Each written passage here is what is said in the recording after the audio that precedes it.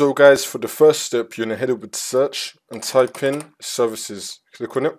And then once you're on this, you're going to click on any service one time and then click on W on your keyboard. Now you want to find Windows Update. We're going to scroll down till we find Windows Update. Here it is. Double click on it.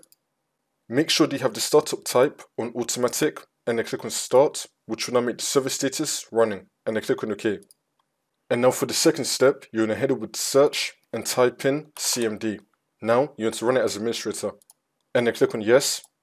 And then once you're on this, you're going to type in SFC /scan now and then click on enter. Then you want to run the scan.